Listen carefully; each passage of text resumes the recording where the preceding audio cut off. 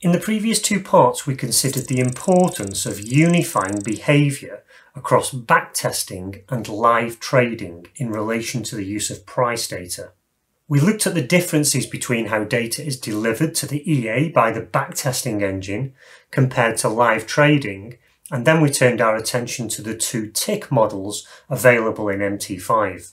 We now turn our attention to the other two options available for backtesting in MT5, which are the 1-minute OHLC and the open price models.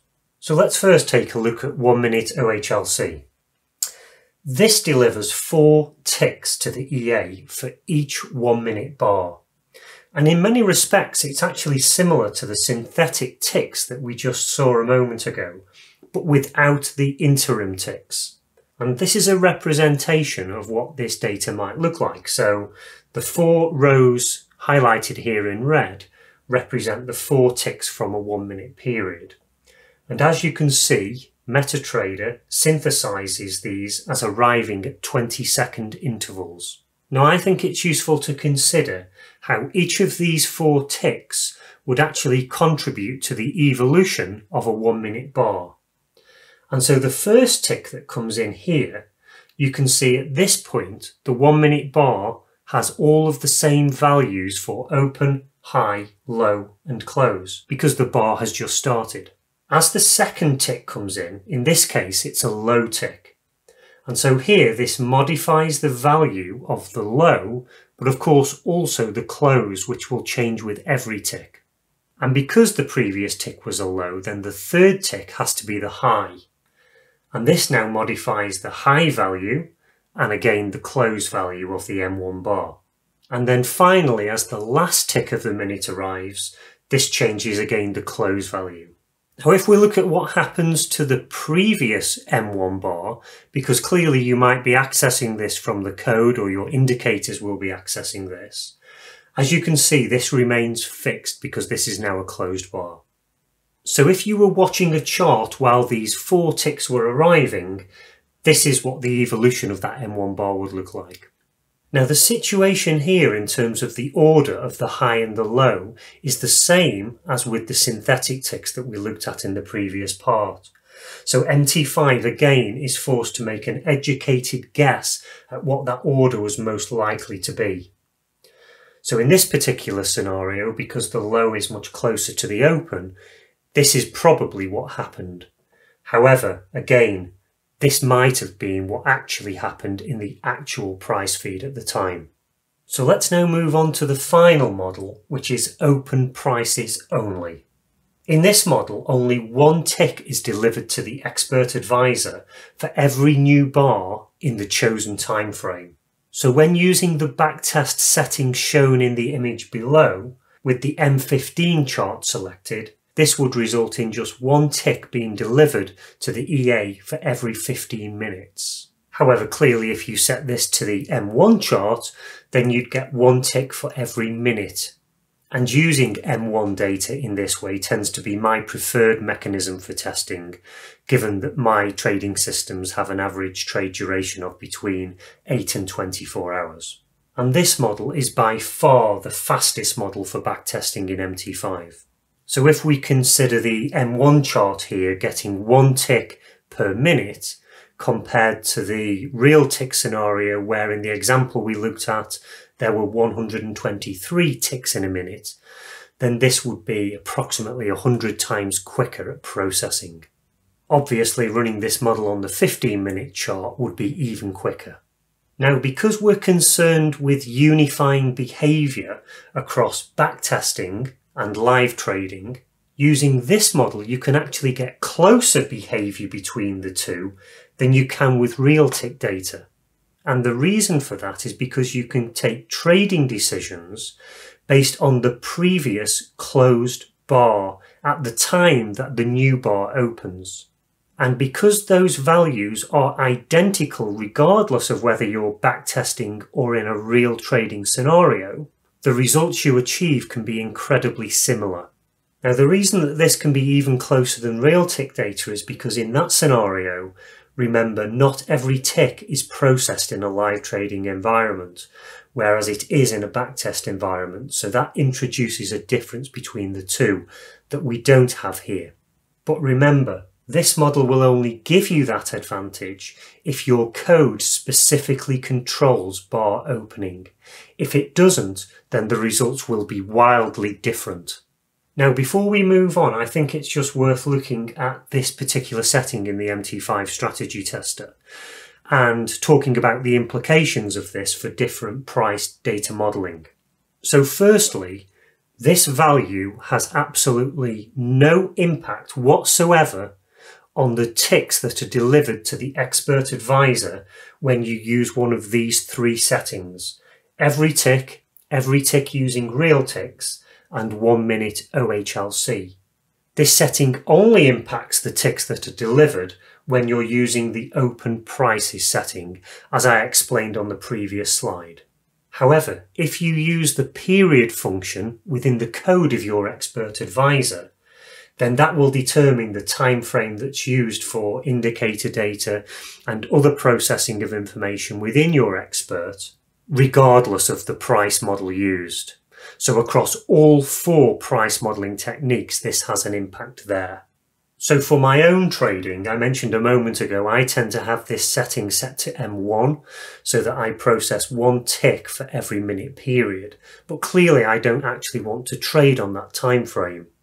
So I have separate input variables which determine the time frame of my signal, filter, trigger, and so on.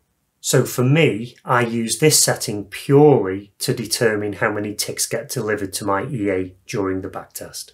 So let's now, again in the same way as we did before, look at a representation of the data that's delivered to the expert advisor when using the open prices only model. Now the data shown here in the example assumes that the chart time frame setting in the strategy tester was set to M5. And that means that we get 1 tick for each 5-minute period. So the 3 ticks that you see here represent a 15-minute period. Now if we look at the M5 bar data at the point in time when the tick is delivered to the expert advisor, you can see the current bar has equal values for the open, the high, the low and the close. And that makes sense because this bar has just opened. And that's the reason why most traders who use this model prefer to use the previous bar data to make their trading decisions, so the bar that closed just a moment ago. And this bar has true locked-in values for the open, the high, the low and the close. Now you'll remember from what I said in part 1 that there are 2 main factors that determine the mode of operation of an expert advisor. One is the way that ticks are delivered to the expert, and that's what we've now covered. We've looked at the 4 models used in a backtest context, and we've also looked at how these are delivered in live.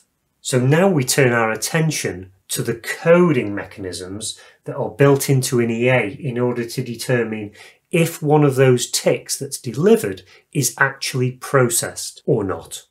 So why is it important that we do this? Well, if you use a non-tick based method in backtesting, then your expert advisor will only be sent a cut down number of ticks by the strategy tester. So a couple of examples that we've already looked at, if you're using open prices on the M15 chart, then the EA will be sent 1 tick per 15 minutes. If you're using open prices on the M1 chart, then your EA will be sent 1 tick per minute. If you're using M1 OHLC, then it will receive 4 ticks per minute. However, when you put your EA into a live trading account, it's now going to be sent 100+ ticks per minute. In busy periods during economic news, this might be in excess of 300 ticks per minute. And so you'll see this will result in very, very different behaviour between the backtest and the live environment, and it will create very different results. So your trades will have different open times and open prices. They'll have different close times and close prices. And in many cases, you'll also get completely different trades where some will open in live and not in backtest, and also vice versa. Now, earlier on in part 1, I showed a real life example of exactly how this manifests itself, how the difference in processing ticks and closed bars results in different trades being generated. So if you haven't already watched that, I'd highly recommend after you finish this video that you go back and take a look at it. If you use the description below, then you'll find a link to part 1 there. So the differences that are generated between the trades that are opened is one of the reasons why many traders see such differences between their backtest results and their live results. And it's because they haven't controlled bar opening as part of their EA code. So if you are using open price modeling in your backtests, but you're not controlling bar opening, then you have to ask yourself the question, what is the point of backtesting if your results are going to be so different?